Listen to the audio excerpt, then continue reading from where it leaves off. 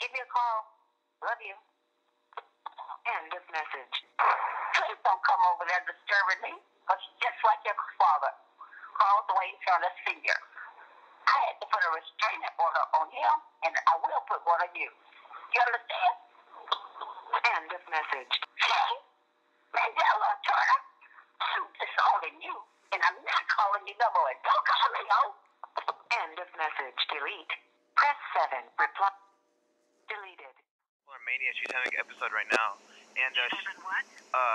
An episode right now. I was calling to ask if I could get a police escort to take her to the hospital. Okay, so you need medical assistance? Yes. What city, sir? Excuse me? What city? Houston. Stay on the line for medical assistance. Okay, thank you. Transfer to Houston Medical. Stay on the line. Okay. Just talk about yourself. Well, I enjoy life. Some days it's difficult for me because I feel a little depressed some days. I haven't achieved a lot of things I wanted to achieve in my life. I thought I would be very successful. I have a wonderful career, but looks like that hasn't happened. I worked for an airline for 25 years. The company I worked for was Continental Airlines, and they went bankrupt twice. The first 6 years I was with the company, they went bankrupt. They filed Chapter 11, and then about 7 years later, they filed Chapter 13. And now the company that I started with doesn't even exist anymore. Continental Airlines is no longer Continental, it's United Airlines. But the 25 years I was with the airlines, I got a chance to travel to Europe. I've been to Paris, France, Frankfurt, Munich, and Wiesbaden, Germany. I went to London, England, Barcelona, and Madrid, Spain. I've been to Madrid, Spain. I've been to Australia, Bahamas, Jamaica, Bermuda, all over the USA, Hawaii, and Alaska. I've been all over Mexico. I really enjoy traveling. I enjoy meeting people and learning the culture of other people. That's what I really enjoyed most about flying, is meeting new people in different countries and learning their cultures and eating new foods and drinking their wines. I love wine. That's one of my biggest habits, drinking wine. In fact, that's one of my downfalls because I became an alcoholic. I've been to AA. I'm a recovering alcoholic. I even have my Serenity coin. So I've been sober for the past 5 months. I haven't had a drink of alcohol. And I almost had a drink of beer tonight. But I take life in stride each day. Each day is a challenge to get up and face the day. I was one of her bridesmaids. Where are you? Right there. I was pretty there, wasn't I? I want to be pretty. I want to be pretty again. Wasn't I pretty? Everybody said, "Ooh, London, you so pretty." I got so many compliments. That's all the sisters. I can't believe, Shane, you have kept all of my cards and everything. I just can't get over that. I just can't get over it. You have kept, even when you were a little boy, when you had to make, you were young. This is cute. I like the one that's from your dad. This is really neat, Shane.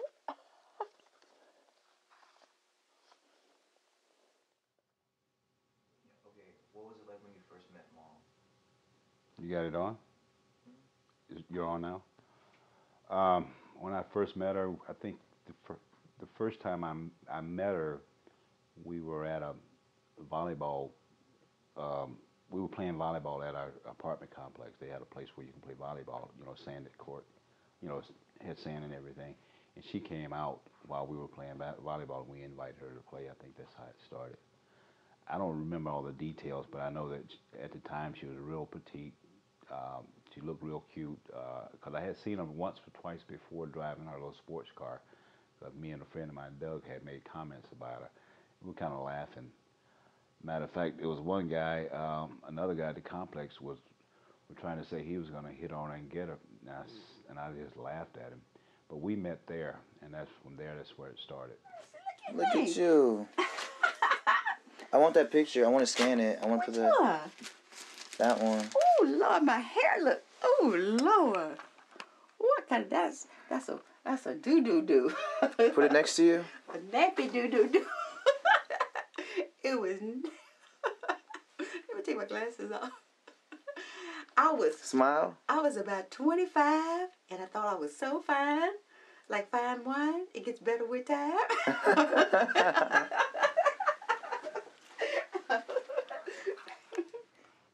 I'm not sure exactly what happened after that first meeting, how we hooked up or whatever. I know that it didn't take long, and we had gotten together. But she was very friendly. I mean, she talked really good. I mean, always smiling, seemed pretty positive, all those things.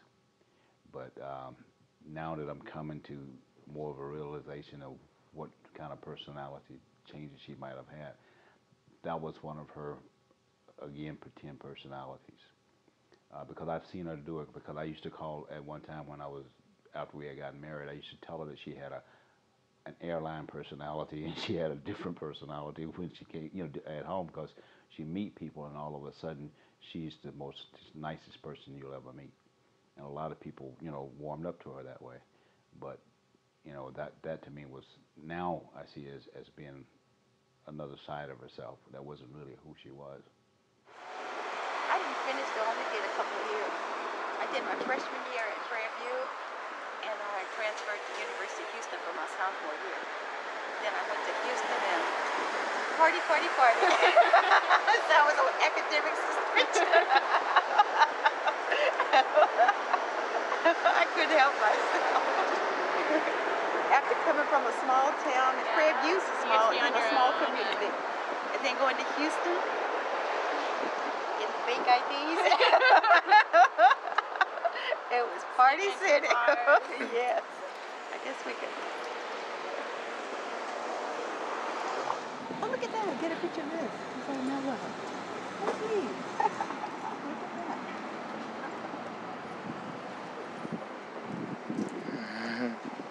Oh, this is beautiful. Oh, the trees are already blooming. So spring's in the air. McGinnis was a small little rural town. On the weekends, one of the fun things that we used to do is go to the drive-in theater in Burnham, Texas. Burnham's about 30 miles from Giddens. Shane, it's Mom. I was calling to see if you got a chance to call Eric to let him come in.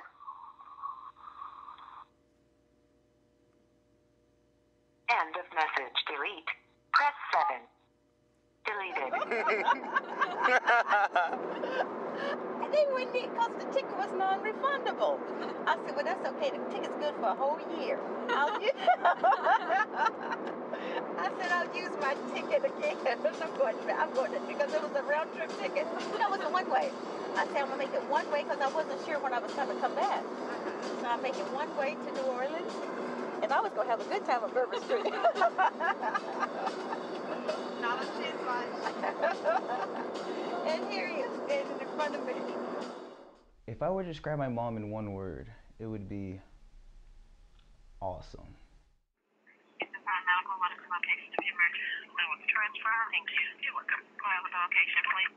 I'm at Ben Taub Psychiatric Center, the hospital, off Cambridge and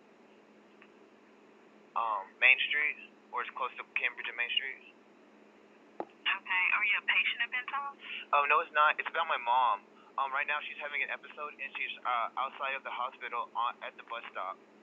Whenever she usually has an episode, I usually take her here, and if she doesn't go in by herself, I usually would have to call for a police escort to assist her into the hospital.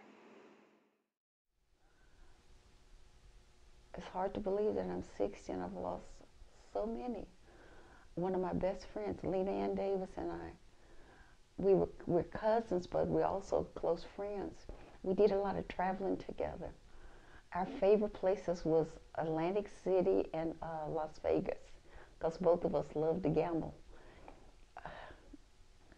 We would go to, the first time we went to Las Vegas, we were up all night. We didn't even sleep for over 24 hours. We were so excited. We were like little kids in the slot. You know, like Christmas morning, the Christmas day, you can't sleep. Christmas Eve, we were like that when we went to Las Vegas. We couldn't sleep. We were like, our eyes were so big when we went to Las Vegas, because the casinos and the bright lights and the entertainment and the stars, and we met a lot of stars when we were in Las Vegas. We seen a lot of people that we never thought we would see again before. We saw people like Red Fox, Richard Pryor, Gladys Knight and the Pips, James Brown, Jimi Hendrix, people that have passed away. I met them. I met a lot of people during my lifetime. I met Betty Shabazz. She's the wife of Malcolm X. I met Dick Clark on the flight. I met a lot of people flying, and I really enjoyed it. So I've had a good life, a very good life. She did have some quirks, um, and I think I told you once about early on. Once I took her to drop her off at school.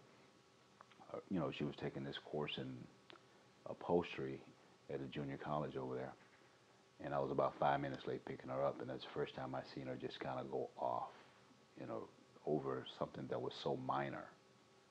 I'm not sure what kind of anxiety she might have had when she came and had to wait a few minutes for me to come, although I was only maybe 5 minutes late at the most. I think later she might have apologized for it. Maybe maybe why we even stayed together, because it was quick, it was over with, but I thought it was kind of like out of line. But you overlook a lot of things. I don't know, because I was real tiny. Brain didn't work too well. I can't remember. But we went to a courthouse, and she was upset about something, and she just told the lady, write your name down in my Bible. Just write your name. The lady wrote her name, and I'm sitting there like, do that. She wrote it down, and she's like, good, thank you. I'm going to sue you. And just walked away, like, just rampaged away. And I was just like 4-year-old Carl. I looked at her, and I was like, I apologize for her. And then followed. I wasn't supposed to talk to strangers. That's when they came out. The doctor said that um, she was manic depressant. I think that's what he said. They actually then had hospitalized her into a mental hospital. Um, she was there for a couple of weeks, and I made every effort to make sure that Carl and Shane and I went out to see her. And sometimes we get there and she'd be talking crazy to us, and I told her, if you keep talking crazy like, they're gonna keep you in here. And all of a sudden, she figured out how to talk real nice, and she was out one in a few days. And I would love to move back to Frederick, Maryland, where Shane was born at. I had formed a lot of close friends there. What made you guys move? That's when I first had my first panic episode. Okay. That's when I was first diagnosed with bipolar. It was. She wanted us to sleep in her bed. It's funny that every time she asked us to sleep in her bed, bad things happened. And then so I was in there, and then I woke up to her walking around naked saying, Jesus is coming. And I was like, oh, I've heard about this fellow. This should be good.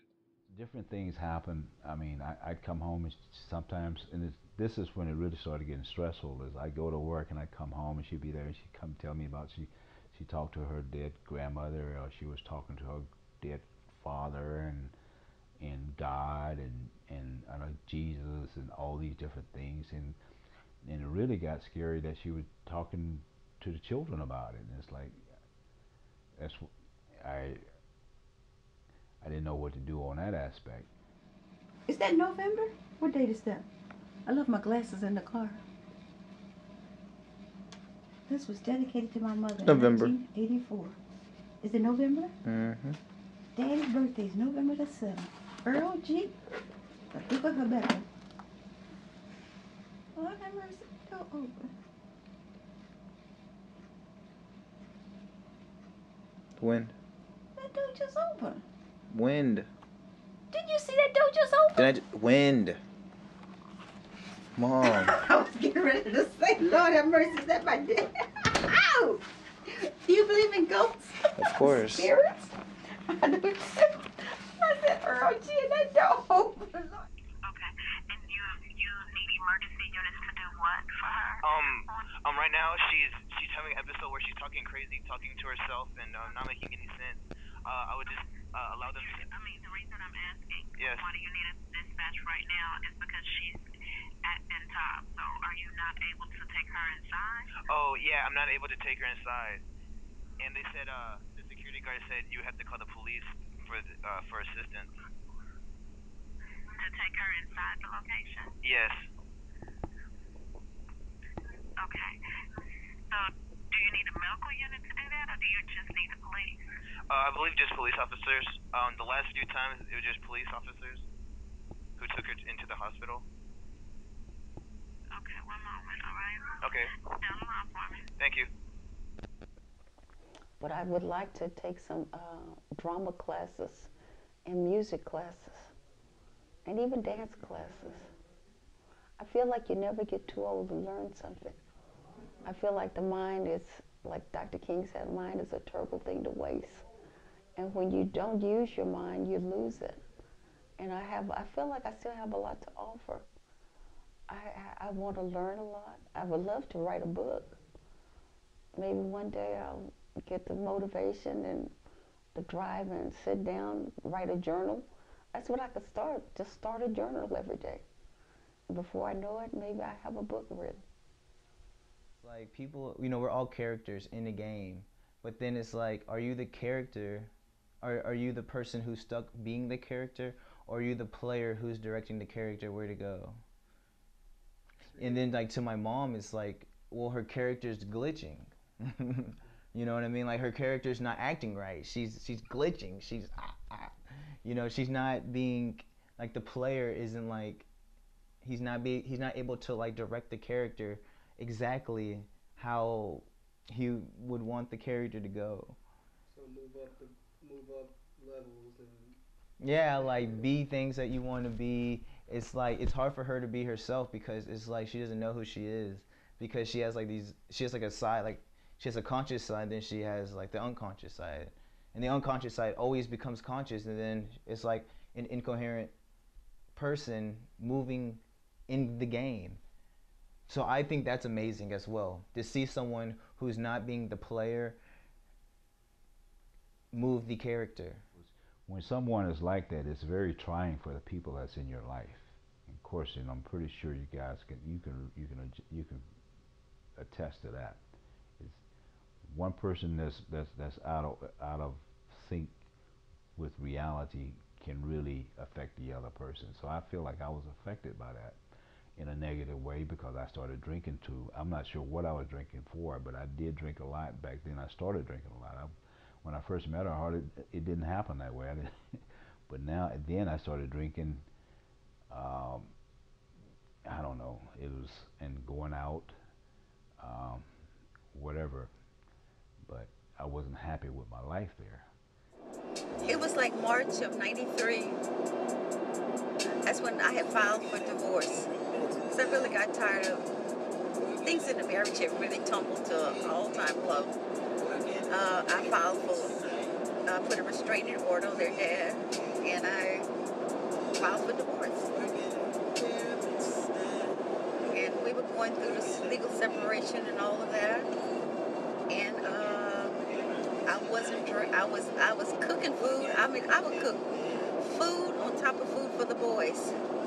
Because I wasn't working. I had taken 6 months off of work. And I was just drinking wine. I would barely eat. I was nothing but skin and bones. And I had an emotional breakdown. I really did. But then after that, I wasn't around her that much. I would come and get the kids and drop them off when it was time to drop them back off and keep them while, you know. And that lasted for a little while until I got a phone call from the school regarding, I'm not sure if it was Carl or Shane, one of them, which one was it that said something about the mom wanted them to take some pills or something that I don't know, it was to commit suicide. I'm not sure, but they were concerned about it.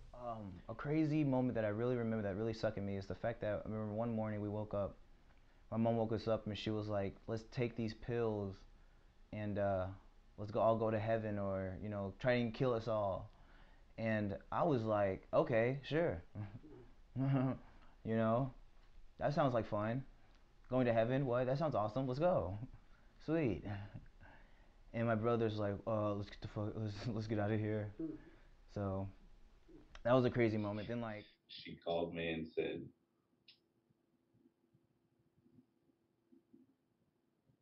I'm gonna kill myself, bitch, and hung up the phone. And I was like, that's a weird introduction. Called me again and said, guess what I'm gonna do today? What? I'm gonna finish my sandwich. I'm gonna drink my bottle of water, and then I'm gonna take these 4 bottles of pills. And I was like, that's weird. She's only told me plans to kill herself once and then tried to. So I was like, oh no. This is the last time you will speak to your mother. Please don't call me ever again. Ever, ever, ever again. If I survive tonight, please do not ever call me again and kiss my pussy the hell in it. End of message. Delete. Press 7. Reply. Press 8. Save. Press 9. More options. Deleted. That was it. The cell phone was off. You didn't know where she was. I had a different phone, so I didn't have any other family number for so that was Monday, and then she called me. So Tuesday, I was just like, my mom's dead. I'll bury the woman. I'll wait for the funeral. Wednesday, she calls and she's just like from this different number, and it's just yelling her same bullshit. And I was just like, so you're alive. She was like, what do you mean? I was like, you just told me you were gonna kill yourself. I assumed you were dead. Now you're not. In that 3-day span, I just got over if she does die. I've already grieved, so it won't affect me at all. And I thought that's a weird thing to say. Okay, can you give me a description of your mom? Is she black, white, Hispanic, Asian? She's black. She has like a camo jacket on.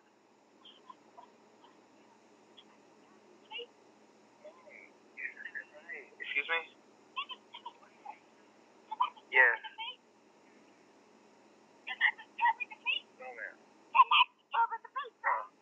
About 5'9", 5'8", about 160, 150. Negative connotation on things. It's like I'm very positive about life because, duh. So instead, like, you know, when my mom would have these episodes and whatever, she acts all crazy and stuff. Instead of seeing them negatively, like, oh my God, Mom, stop being like that, stop being like that, stop acting like that. But it really is like that's who she is. You know? I may have a heart attack. My damn kidney, one of my kidneys is failing me. I'm getting old. I am old. You may not see your 60th. I hope I do. I doubt it. I doubt it. You said what, mono? Shit. I think. Just take me to Subway and get me a Subway sandwich and a tomato soup. You have to go there and turn. Watch that damn bus! Hey, Mom. Hey, you in the bus going to have an accident? Which Subway? The one right over there in the medical center. I mean, in the Bel Air Center. Okay, I'm gonna U-turn. I'm gonna U-turn at the next one. I missed it. Christ. Lord have mercy. I've had a stressful day. Now you're stressing me out. I don't want to go with that funky ass Roddy, because he's nasty. Let the window down so I can breathe. Oh, I'm sorry. It's got this funky ass car and this funky air. I can't breathe. And my throat is so sore. Just take me to the medical center. Sick of you and your brother. I'm sick of y'all. All that bullshit I've had to put up with your daddy. He raped that little girl in my house. Got the other babysitter pregnant. Gave me 2 venereal disease. Beat my ass. I'm sick of y'all. All 3 of y'all. I had over $395,000 in the T-Roll price and the Edward D. Jones account. And now I'm broke. You bitches, y'all don't care about nothing but money. Just take me, Jesus Christ.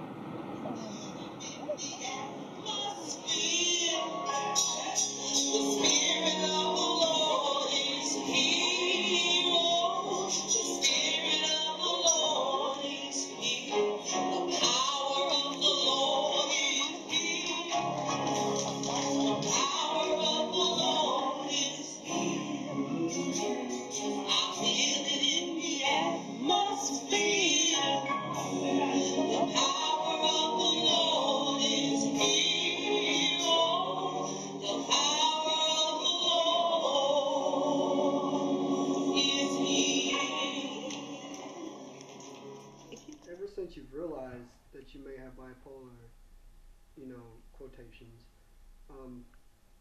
what are some of the things you've done on an individual basis that has helped you overcome this situation and keeping you from outbursting and acting out loud?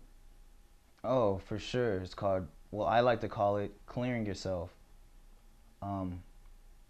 auditing, getting rid of the friction, getting rid of the mess that you keep in you that it's almost like you're unconscious of them, but they're still in you and they keep rising, they keep coming back. It's almost like, well, let me describe it like this. Let's say you're driving a car, right? You know, driving a car can become second nature once you drive for so long that it's almost like you're unconsciously driving. But then you start having like these random thoughts or feelings and emotions pop inside of you from the past, and you listen to them. Boom, you get in an accident. You know what I mean? Yeah. And basically, when I'm talking about getting rid of the friction and the clearness, it allows you, what I find is to stay present in the moment, because that's all there is, and you should be there. But whenever you're not in the moment, you think of the past, you think of the future, you want, I mean, it's like you want to do things, you want to do this and that, but really it's like, you're not doing any of those things. You're here right now. That's all that matters. Actually, never mind. She's fine. She's okay. All right. Thank you. Everything's changed. The situation. I'm positive. Okay, I will. Thank you so much. Thank you. Bye.